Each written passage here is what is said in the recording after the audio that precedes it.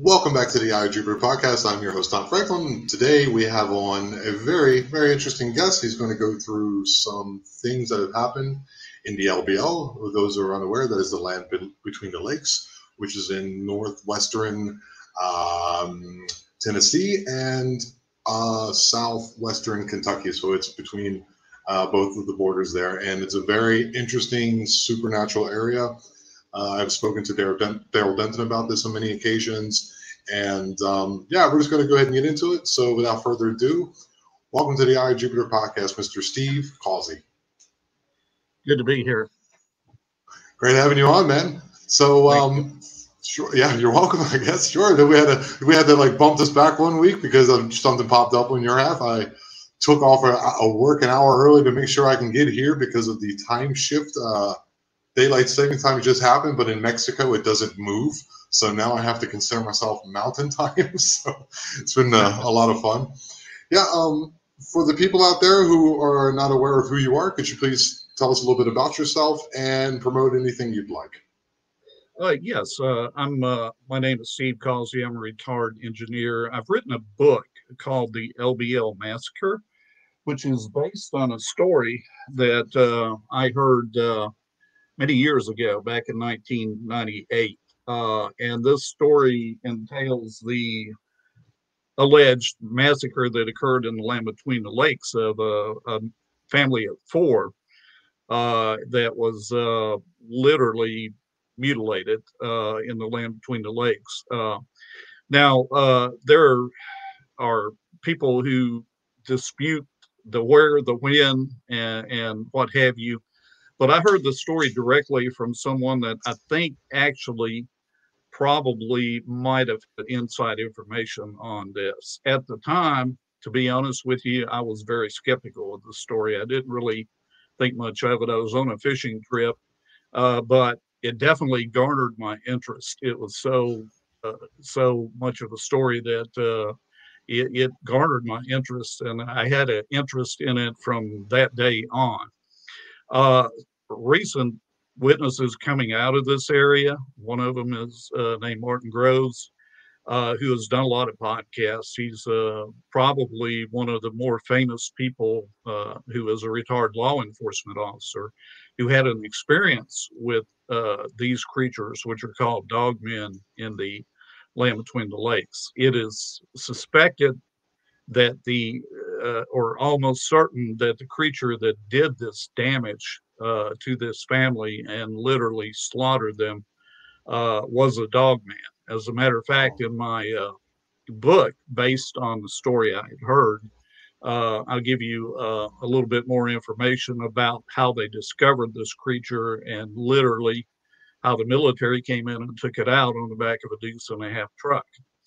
So this is not well known, and some people dispute that fact, but this was a story I was told. And keep in mind, this is over a 40-year-old code case.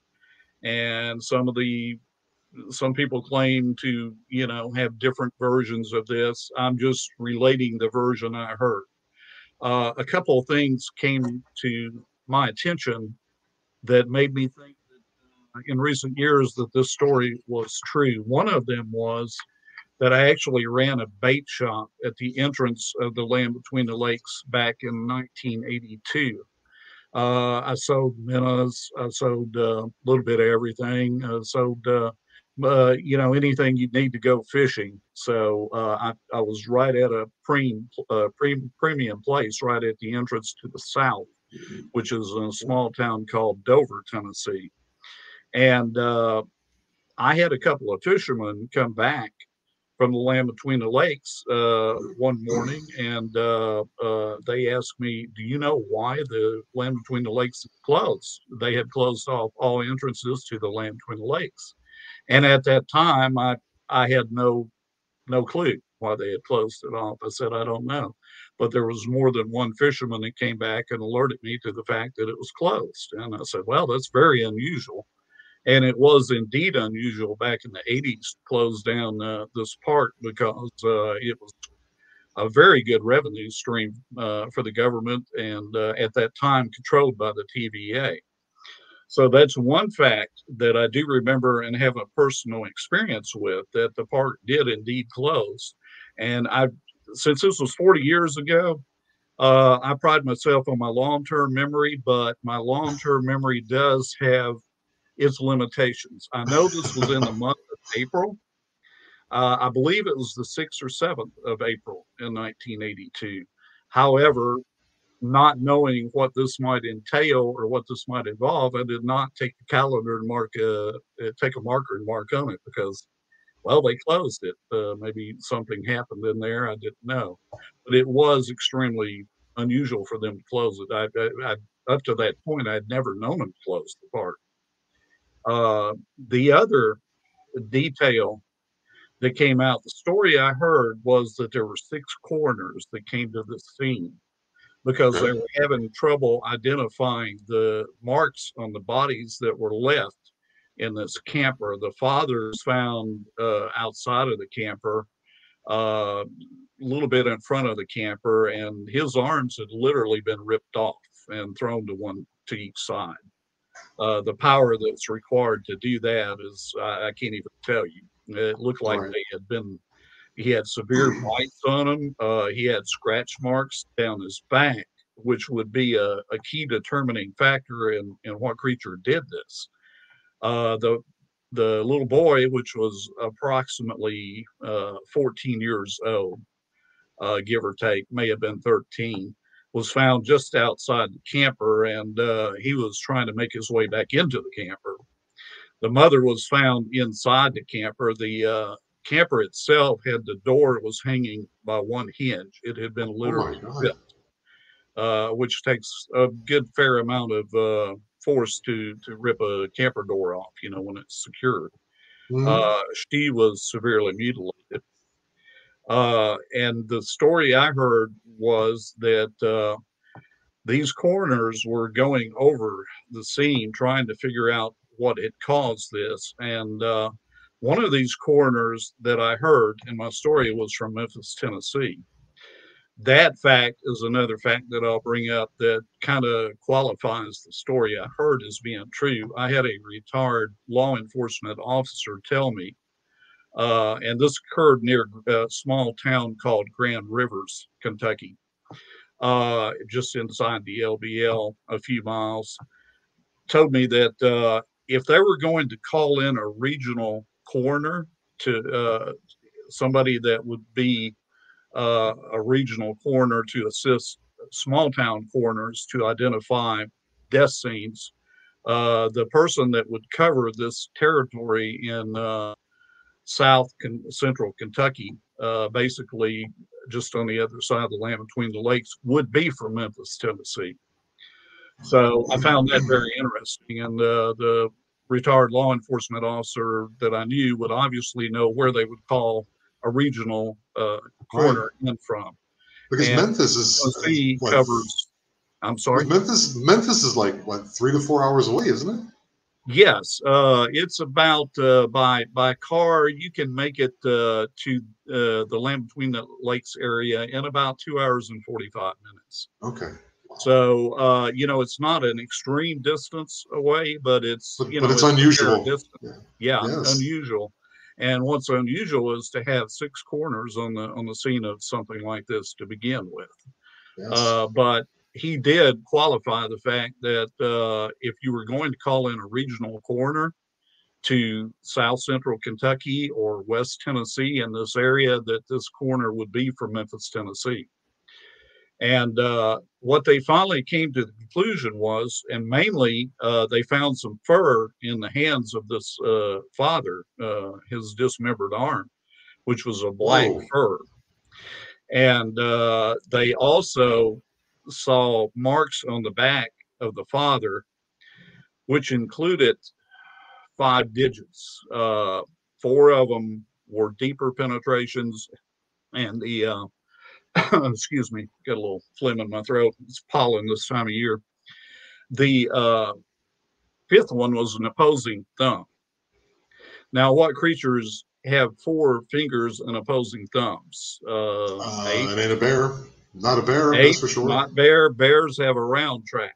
Right. And these were deep penetrations. In addition, they found bite wounds on the father, the son, and the mother. Apparently, from the story I had heard, had put up the most fight, and she was literally mutilated.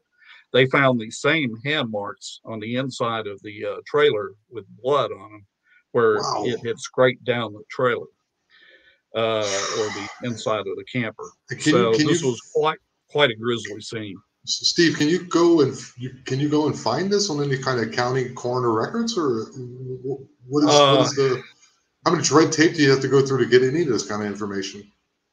The answer to that question is no. And in my book, it will tell you this story supposedly and allegedly. I don't know it occurred for a fact, but I find the evidence overwhelming with the people I've talked to Okay. indicate that this story was covered up because it would affect visitations to the Land Between the Lakes, which was a pretty broad area. But the campsite that was where this occurred or supposedly occurred is has a small graveyard beside it, and the campsite is no longer there. They didn't just close the campsite; they came in and leveled it, removed everything. Wow. And So it no longer there's records of the campsite existing though. Yes, it was known Okay. that there was a campsite there, and I have pictures in my book that'll show the bases to bathrooms, the foundations to bathrooms. There were cisterns in there. There were several different structures in this area. You can see, and I've been to the site myself, you can actually see where there was circular pavement. As a matter of fact, there's a wide piece of pavement that was left there that's about 6 inches long by about 6 feet wide, that just a piece of a paved road that was literally dozed up, that was left on site there. So there were paved roads in this area. There were campsites. It was known to be a camping area. And the site was literally erased. It was not just closed. I mean, it brings the question: why would you not just close a campsite for whatever reason? If it was, if it wasn't doing well, which it was obviously, or rather just tear it down with a bulldozer, which is Something, obviously what happened. which means something. To, I mean, for the government or whatever agency did that, there must have been some extremely some extenuating circumstances in which they'd have to do that and want to do that. And the fact that they're covering it up, I mean, I'm sure you have other instances of it, probably gives this whole story some type of like foundation of truth. You know what I'm saying? I So, I believe mean, so. In my opinion, it does. And I think I'd actually asked the fact of the gentleman that was telling the story, where did you hear this? And I was basically told, don't ask. oh wow, So, that's one of those things that, okay, well, And keep in mind, I was very skeptical of the story when I first heard it, but several events happened. And probably the most important thing that happened for me, and I interviewed this gentleman for 2 hours, and I can tell you he is absolutely telling the truth. And he's written his own book, is Mr. Martin Groves, Beast Between the Rivers. Shout out to Uh, Martin Groves. yes, Martin Groves. And I talked with him at length, and he told me what these creatures look like, which you can see on the front of the Facebook that he did. Him and his deputy partner were surrounded by these creatures in the land between the lakes one evening when they were turkey hunting. If it had not been for Martin's police training and his partner's police training, they wouldn't have made it out alive. Right. I've actually heard that we, story. Yes. yes, and he got a good look at this creature. And as I mentioned, I'll show it one more time. This is what these creatures look like. Oh my God, dude. They're not the most pleasant thing you'd want to see out in the woods. They So it seem to is be very believed that, aggressive too. They seem to be very aggressive in yes, comparison very to, aggressive. say, Sasquatch or other. Sasquatch can be. You might get the occasional bluff charge, or they'll pace you out.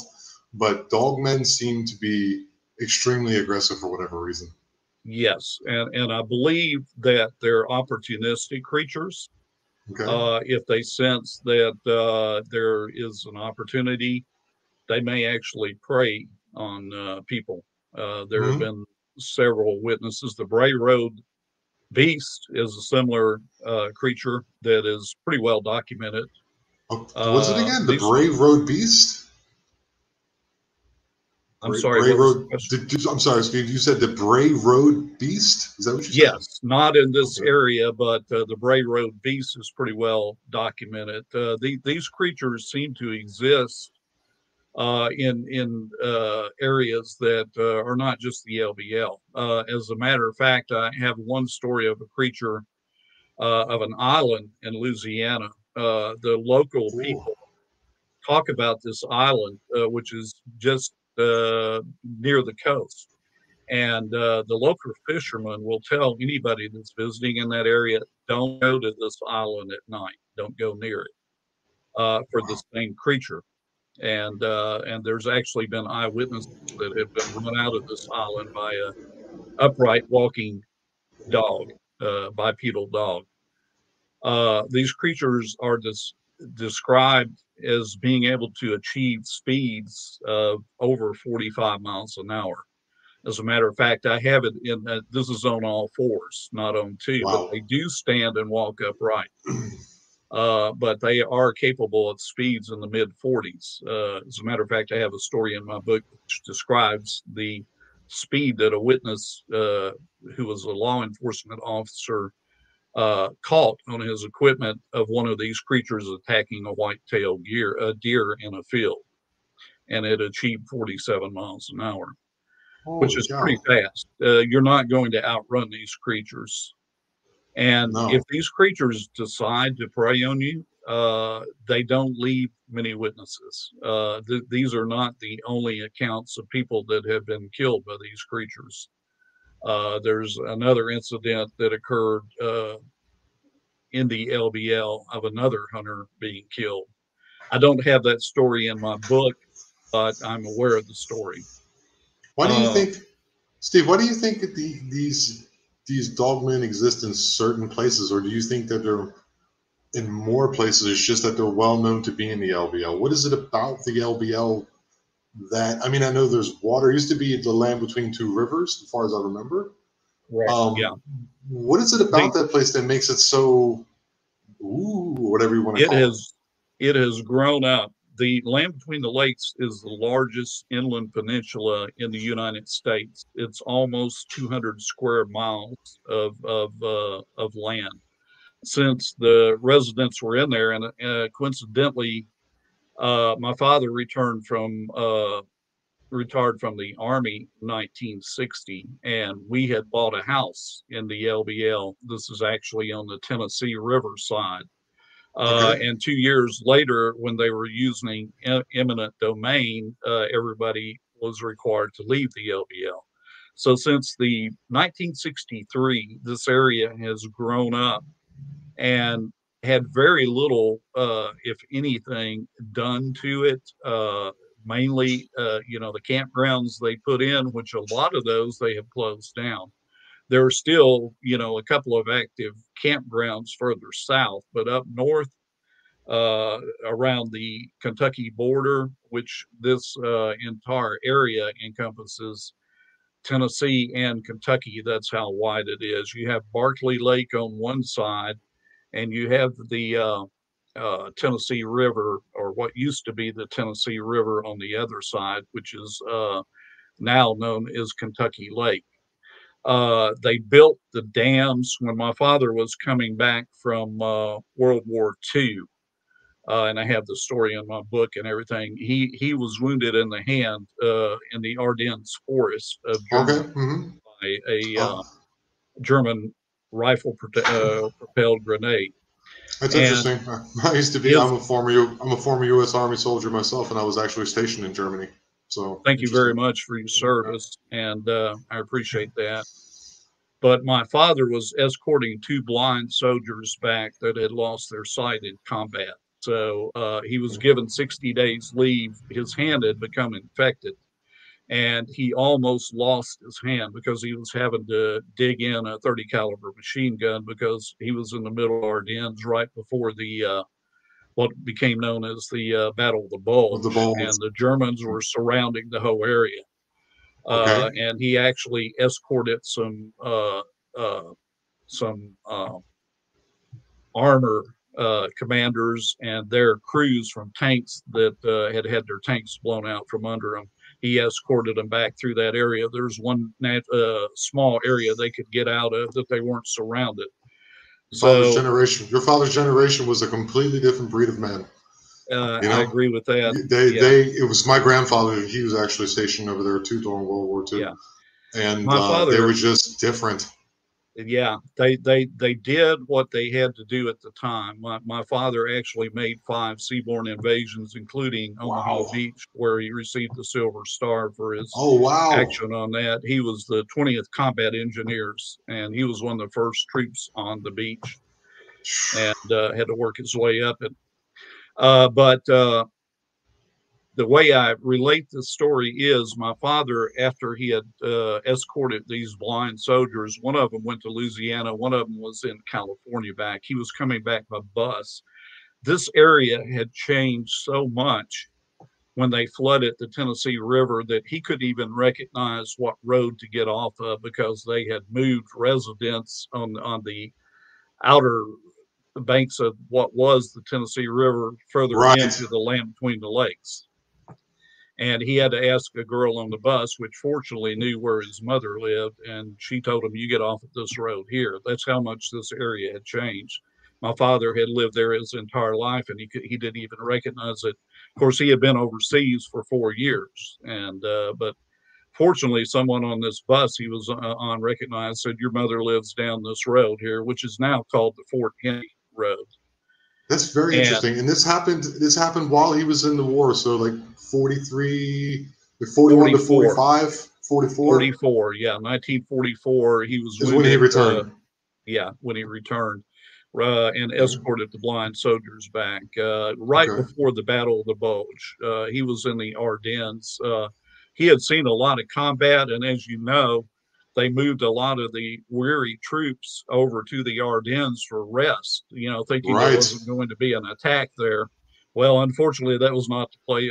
My father was not there during the main attack, but he was there, a month or so before, and they were building up forces, and they literally surrounded, his place, and knocked out some tanks. So fighting was ongoing even before the main push, and Right. he said it was the $1 million wound he got. You know how that goes. He got wounded in the hand, but it wasn't enough to get the hand cut off, but it was enough to where he had to go back. So Okay. he's talking Well, about that $1 million wound he got shout out in to the Ardennes. Mr. Causey. Uh-huh. What an incredible Yeah, man. he was lucky, but at any rate, this the of course, they flood it for hydroelectric. The Kentucky Lake was formed. Later, Barkley was formed. In the mid 60s, President Kennedy decided to make this a national recreation area. And that's when the rest of the residents were moved out of the land between the lakes. So it is quite an expansive, uh, literally the largest inland peninsula in the United States. You have Barkley on one side, you have Kentucky on the other. Some of the forest areas in this area, there have been scientists in there have grown to 90, the tree canopy has grown to 90%.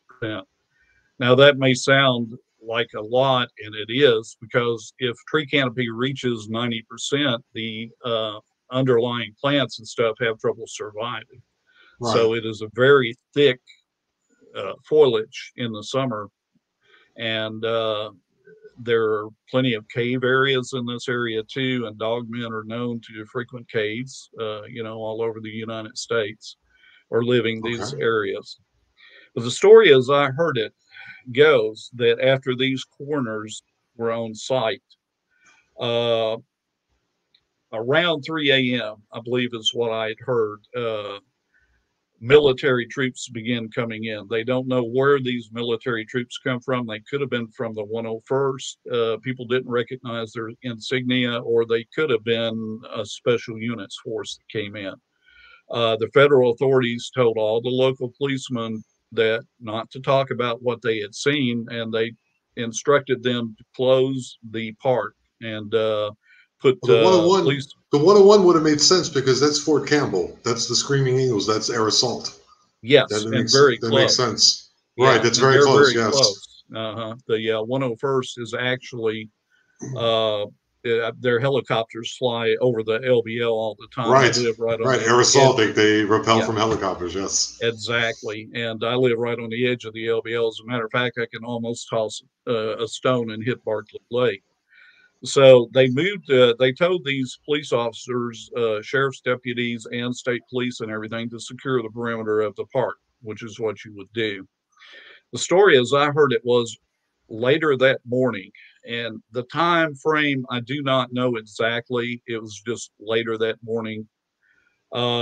These police officers that were on the outskirts of the park began to hear simultaneous reports of several automatic weapons at some distance. And at some point later, probably about an hour later, some of the agents that were there attending were allowed to go back into the park in hopes of identifying this creature that they had pulled up. But they witnessed about 8 soldiers struggling to load about a 8-foot, 7.5 to 8-foot hairy creature onto the back of a deuce and a half. For people who aren't familiar with a deuce and a half, which I'm sure you are, is the military.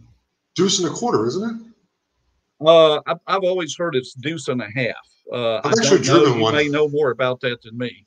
But military truck, deuce and a quarter, deuce and a half. There's one of the two. So it's 2.5 tons or 2.25 ton vehicle. I've driven one before. They got very touchy air brakes. Very touchy air brakes. Yes. And I actually have a picture of a 1980s deuce and a half in my book. Yeah. So this truck has a bed about 12 foot long, and I'm sure you're familiar with it. It can have a canopy over it, or it can be open with sides on it. This creature supposedly took up a good portion of this truck, and they took a closer look at it. Had a head like a dog, about 2 to 3 times the size of a normal dog. Very muscular creature. Many of the people on site that entered the camper, and also the people that were looking at this creature, had to wear scarves over their nose because the stench was so bad that a lot of the emergency personnel and some of the deputies were throwing up on site.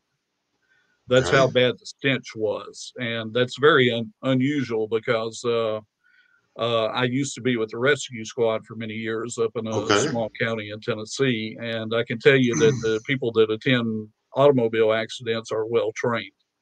they're not used to throwing up, even though some of those wrecks can be pretty horrendous. And Yes. it was stated that the inside of the camper smelled this way, and the people that were witnessing this creature, it was almost described as the smell of death. This is what was described as this creature smelling like. Did they? Supposedly, the Army What? whisked this thing out of there, and Mhm. that was the end of that story. Supposedly they got the one that killed this family. The really sad part of this story is they found three of the family close to the camper, but when the deputies entered the camper in the back room, they noticed there were clothes for a little girl, approximately 8 to 9 years old, is what they estimated. So during this period, this was before the Army came in and all this happened. They started searching because they were hopeful that there was a little girl that was alive, maybe a witness, and maybe she had survived the attack. But they made it only a short distance. I've heard it was about 150 or 200 yards. One of the deputies was walking under a tree and felt something dripping on him. He Oh my looked up, God. and unfortunately, this little girl was lodged in a tree. She had been partially eaten, and blood was dripping from her Oh body. my God. And that's so. Unfortunately, there are four victims of this alleged incident that happened. Why do you But think this is being story, covered up, Steve? Why do you think this is being covered up? I mean, like something of that gruesome, something this gruesome of details. You would think it would be known. There would be some type of movie by now about it, some horror movie about some monster in the woods. What is the purpose of covering this up? well, if you sit and think about it, this is a recreational area. And, the authorities certainly wouldn't want it out that they have some kind of creature which is dangerous, in this area because people wouldn't come to. Yeah, but what about the Now, people's lives, Steve? What about people's lives? If you, I mean, you shouldn't smoke cigarettes and don't drink and boat and all this stuff. But there's a literal monster in the woods killing people, and they're not going to say anything. That's I don't know, man. I, Mr. I I Barton believe you, Groves, but yeah, Mr. Barton Groves was told by park authorities that what he witnessed that night was a mangy bear. right. So, that gives you a little evidence there that they don't want this out. Now, did this story actually happen? That's why I say alleged. I'm not 100% sure this story happened. Hmm. However, all the facts came together to make me believe that the story that I heard many years ago was accurate or at least partially true. I tried to relate in my book exactly as I heard the story because it was such. When you hear a story like this, it's kind of something that sticks in your memory. Yes. It's like I say, I was with a rescue squad. Your first rescue where you've got people injured and stuff like that, that sticks in my memory. Like, I remember everything that happened, everything I did. So I remember, the story because it was quite traumatic. And as I mentioned, I did not initially believe this story, but several factors came together. I think one of the biggest is Martin Grove's testimony. Him and his deputy were attacked by these things. They were surrounded him. It scared his deputy partner so bad he had a stroke and was never able to work again. I didn't know And that. yes, he Oh my was lord, I never didn't know able to that. work again. Yeah. And if Martin's police Oh training my lord. had not kicked in, uh, he would have been a victim. And as I mentioned, these creatures, they don't leave many witnesses. And there are people that believe they're out there. There are people that are skeptical that don't believe they're out there. I cannot say I've seen one, but I have talked and interviewed enough credible people where I believe they do exist. Yes. I was going to ask you something. Have you been able to speak with any of the people who were involved in this alleged situation, like any coroners or any police officers or military personnel? Have you been able to get in touch? Because I know it's been, what did you say, 40 years ago? 40 It's years a ago? 40-year-old code So case. Not this is in the 80s then. Yes, and Okay. I'd rather not reveal any sources I have. No, I wouldn't. I'm not saying I would, Steve. That's not what I'm asking. What I'm asking But is, have I you have ever been? talked indirectly. I'll Okay. put it that way. Okay. Yeah, Okay, that's good that's enough. all I'll That's all say. we need Yeah, to know. That's all we need to know. yeah. Okay, so there's some validity to the situation. That's great. That's fine. Yes, as a matter of fact, there are several law enforcement officers who have actually come out in the past years and talked about this. There's one gentleman that witnessed a couple being killed on shore. He was in a bank. He's a wildlife officer for Kentucky, and Wow. he was not on duty. But if you know, you can find this on the blogs and everything if you look hard enough. But there Hmm. was one gentleman that was a Kentucky wildlife officer, and he was off duty, but he was in his boat off the shore, and he noticed a couple that was in a tent, a man and a woman. And at the same time, he glanced over and he noticed something stalking them that was crawling on all fours. Oh my And he God. literally tried to warn them and get their attention. He did get their attention, but they could not understand what he was saying. And one of these creatures attacked him and killed him, Oh my. killed both the couple. They say he was in kind of a shock. He just drifted on his boat for a while until he came to his senses. And this is a well known story too. Really? But as far as Wow. proof goes, you're not going to find anybody that admits to this or is going to do it on camera. And once again, do I know this actually happened 100%? No, No. but I feel certain enough with the sources I have that it did happen. And once again, Martin Groves is a big influence on me because I know Mr. Martin is telling the truth. I've talked to him in person many times. First time I talked to him was 2 hours. Okay. Talked to him, and you can see it in his face that he's telling the truth. Like As a matter of fact, I have to agree with you because I spoke. I had an interview with Matt Inch a couple months ago, and it was like an hour and a half, and what he described, which you guys can go back and check that one of the older episodes, and the way he described it, he got lucky to get out of there alive too. The only thing that saved him was a train that was coming by, and it honked the horn, and this thing had him trapped up in like the third story of this like old steel mill, and like, it's incredible. It's incredible. These people, they don't say certain things because of the positions they're in. Martin Groves being a former state police officer, you can't say these kind of things and have some type of career because people are going to basically kick you out of the position that you're in because they don't want to hear it. They think you're lost your mind. But I believe him, and I think the purpose of this show or this podcast, whatever you want to call it, as well as what you're doing, is to kind of make people aware that there's things out there that we just don't know about, and you should always be watching your six. You should always be aware, prepared, and I would say if you're going to go into the woods, be armed. At least be armed, and you know, and second, I would say take somebody else with you because these things seem to be happening more frequently, and it's very treacherous out there. I don't know what these things are.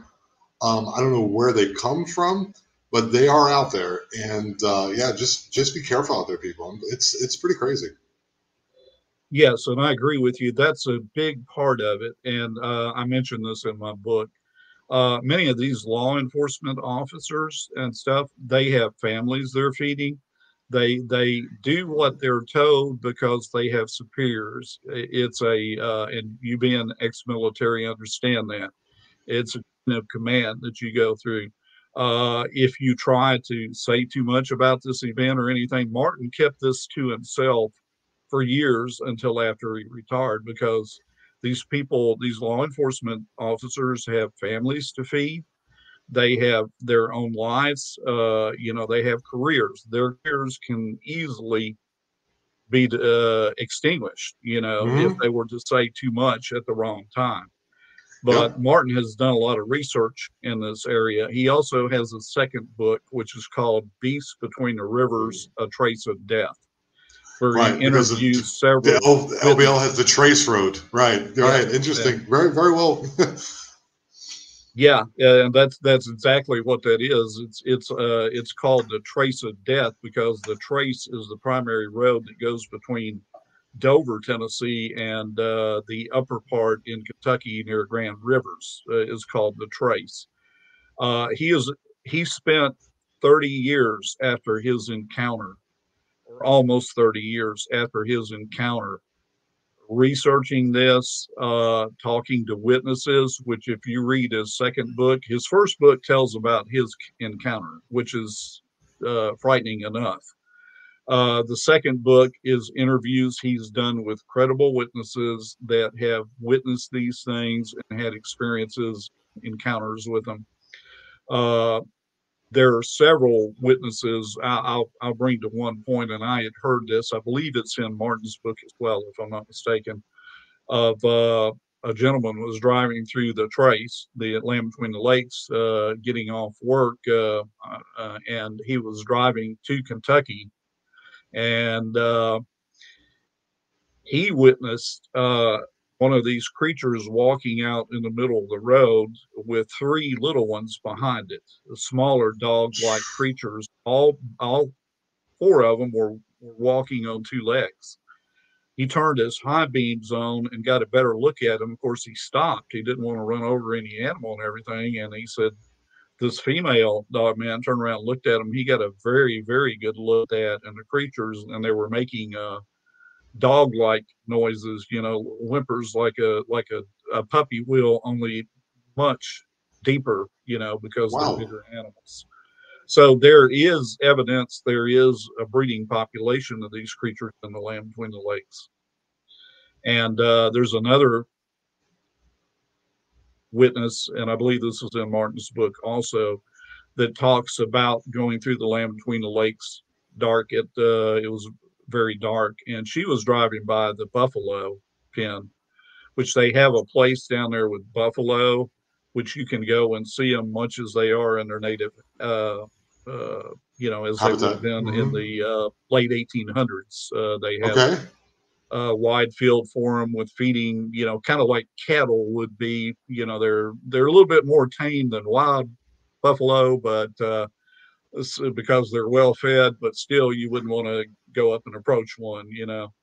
But you can see them kind of in a natural habitat. This witness had been going through the Land Between the Lakes once again late at night and noticed all these buffalo. The parents and everything were in a circle, a closed circle, and all the younger buffalo were inside that circle. And she thought, that's strange. I've never seen these buffalo circles. So she pulled off the side of the road and looked at them. And then she happened to notice, after she got to looking closer, that there were two or three creatures outside of this trying to gain entry into this circle. And she described them as dog looking creatures, that were on 2 feet. They had the heads of dogs, and they were trying to figure out a way to get into the little buffalo. And as you know, a buffalo is a healthy creature. Weighs 1,500, 1,800, 2,000 pounds, which is a massive creature. They were protecting their young from these creatures, and she had actually yelled at them or honked her horn to try to get them away from that. And then their attention was diverted to her, Hmm. and supposedly they started running toward her, and she got in her car and got out of there. Okay. So That's a, yeah, there are do, multiple witnesses. do you think there's been an increase, excuse me, an increase of sightings of these things in the last couple of years, or is it that more people are stepping forward because of the internet?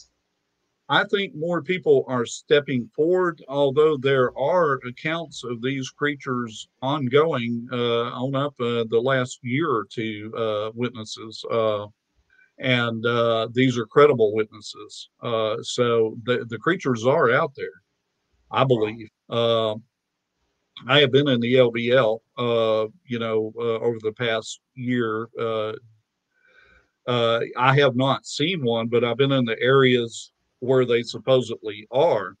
Uh huh. However, I believe these creatures are primarily nocturnal creatures. I don't like going in there myself at night unless, No. as you mentioned, I'm well armed or something. I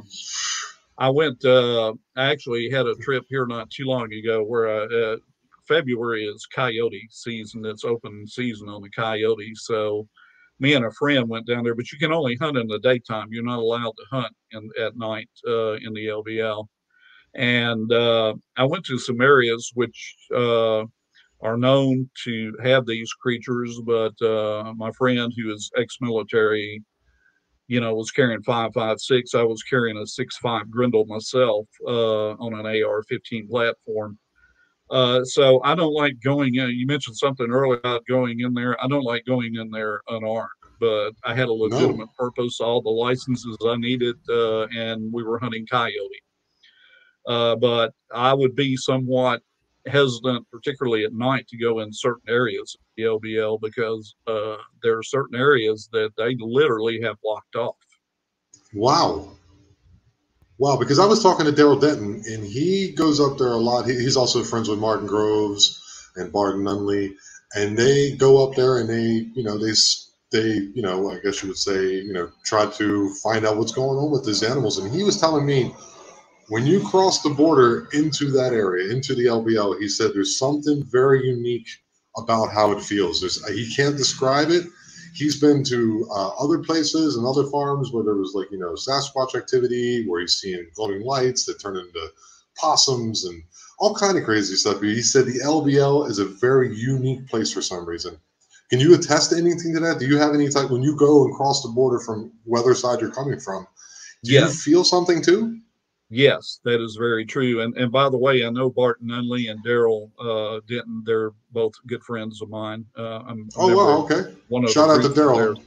very Yes. legitimate witnesses, Yes, they very are. legitimate researchers. They only want the truth. There's no uh, second agenda with them. They're searching for the truth, just like the rest of us are. And yes, I can attest to that. Me and my friend went to the massacre site several months ago. Uh, the feeling I get when I'm there is just eerie. It's almost like there's you don't see any wildlife in the area, which is really strange.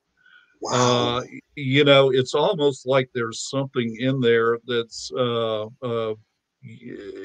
disrupting. It's just I can't describe the feeling. I'm not psychic or anything. I never have been Hmm. that much, but every once in a while I have feelings. And this feeling just gave me the creeps being down in there. And we were in Hmm. there, looking around. There's also supposedly one of the family members that was massacred in the site. People have seen a lady in dress late at Okay. night there looking for her child. Oh my God. So that's been several of the reports that come out of here. So yeah, there's an eerie, creepy feeling that I get. I know there are a lot of one of the better group of people to go in there is an organization called the Hellbent Holler. It's a wife, Okay. I've heard of husband, them.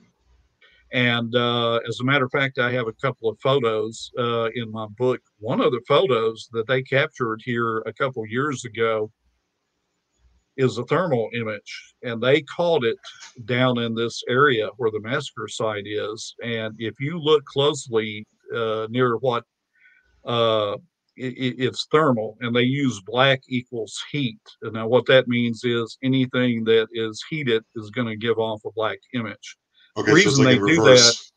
yeah, the reason they do that is and they explained it here not too long ago, is because if they do the thermals where you use like red as heat tend to blossom.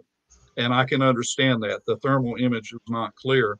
But in my book, The LBL Massacre, I actually have an image that they took that shows pretty clearly a dog like creature leaning up against what is an uprooted tree or near a tree, and you can see the ears on it. You can see the arms, long arms hanging down. Uh, and to me, that's pretty impressive truth. And they caught this here a couple years ago. They were initially skeptical of the story too when they heard it, but they went in and did some research, and now they firmly believe that this creature Wow. exists. And one of these things that they base that on is the image they captured, which, as I mentioned, is available in In your Martin's book. first book and also in my book, The LBL Massacre. Incredible. Do you have any future ideas or projects you're going to be working on? I'm probably going to work on a sequel to this book. I have not. I'm still gathering evidence. I want to do more research. I want to get more information. It's that is the most lengthy part of this process, is getting this information together. I hope to Imagine. have another one, maybe not this year, but I'm hoping maybe the early spring of 2025. What I'm trying to do is gather as much information as I can. Every story I hear, which I hear legitimate stories all the time. One of the stories that will be in my new book, I'll go ahead and tell it, is I talked to a trapper that Okay. was down at a local marina right here, who has been a trapper his entire life. I mean, since he was 9 years old. His father trapped. He taught him how to trap, and he was actually catching and getting rid of raccoons in the marina area when I talked to him. And I was walking by, and he by the way, and I didn't know who he was. And I said, I was walking by him. He said, "I've read your book." And I turned Wow. around kind of surprised, and I said, "Really, you read my book?" And he said, "Yeah, the LBL Massacre." And then he told me what happened to him in the Land Between the Lakes, which is on the Barkley side of it and everything. He was Right. in there squirrel hunting, and it was kind of a dreary day. And he came across some footprints that he could not identify. He's keep in mind, this is a gentleman who is an experienced trapper, Right. and he saw some footprint that were the largest dog tracks he'd ever seen in his life, that had claws that extended out in front of it. He said there is no dog around here that can make that kind of track. He said they were 6 inches across. And so he looked at these tracks, and unfortunately, the LBL in many places, it is so thick your cell phones don't work there real well. So Okay. he was going to come back and get pictures of this. He didn't have his phone with him, and unfortunately, it rained real hard, and he had lost his, or he had went back, and he had lost his opportunity to get these tracks because they were kind of washed out and they weren't nearly as plain as what he'd seen. But he said these were fairly fresh tracks, and he said whatever left these tracks had to have weighed at least 400 pounds. And this is a trapper. This is a man that knows what What bear he's looks looking at. like. He Yep. knows what leaves tracks. He said these tracks were not of anything I have ever seen. And Wow. when he told me that, I said, "You mind if I include that in my next book?" And he of course gave Permission. me permission to do that. Incredible. So, Steve, thanks so much for coming. I really appreciate it. You've given me a lot of food for thought. Is there anything that you would want to tell somebody who's thinking about going out and searching for these things? Because maybe they shouldn't, or maybe they should. Is there any cautionary things you would say, or is there any like advice that you would give to people looking for these creatures?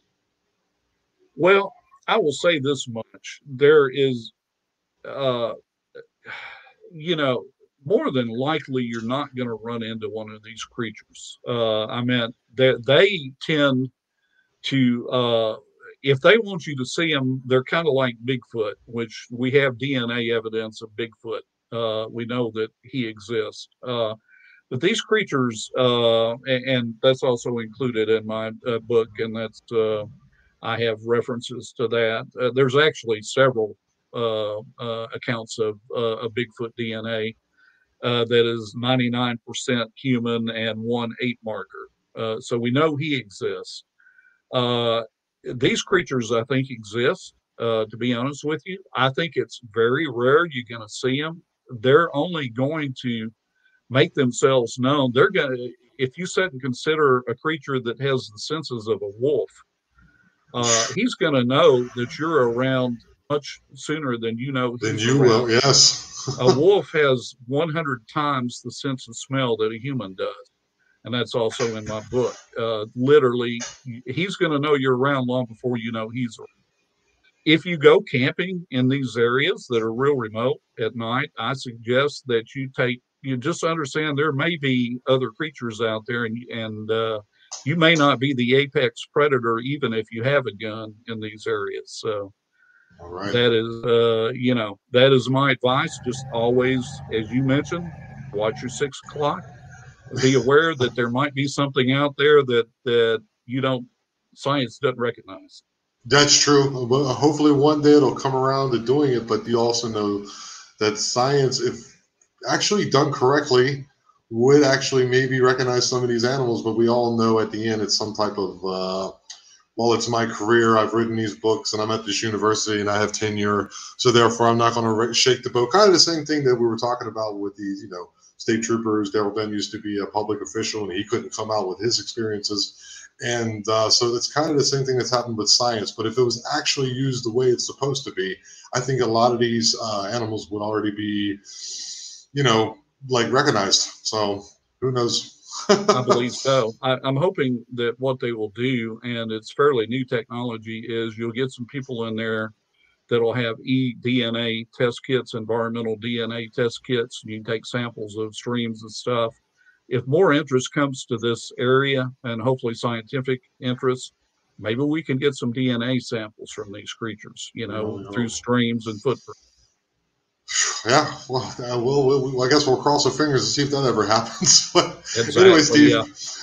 Once again, thanks for coming on the Eye of Jupiter. Could you once again please promote your book and tell us where maybe we can find you? Yes, sir. My book is available on Amazon. It's called The LBL Massacre. And it's you can go on LBL and you can either get the printed version, or you can get the electronic version downloaded instantly. And I do plan on a sequel to this. Like I say, it'll be in the future. I want to have more stories and more evidence. And Martin Grove's book, Beast Between the Rivers, is also available on Amazon, and you can get his book. As a matter of fact, I recommend his book in the back of my book because I've talked to Martin at length. So I certainly do appreciate you having me on the show. I appreciate you coming on, man. I really appreciate it. And if the podcast still exists by then, which I hope it will, and we'll have you back on, we'll promote your next book as well, my friend. Thank you. Thank you very much. Thank you. All right, just hold on one second. I'll be right back with you, okay? Okay. All right. Okay, ladies and gentlemen, that was Mr. Steve Causey. Go out and do me a favor and go out and buy his book and promote his things that he's doing, because I think a lot of this Dogman stuff is going to start to affect more and more people, and we need to have people prepared. So if you're going to go out in the woods, you're going to go hunting, you're going to go fishing trip with your family, you should definitely take some type of protection with you, because you never know what's out there. And thanks once again for watching the show. Don't forget to like and subscribe. And remember, we are the eye, and we are aware. Thank you so much for watching.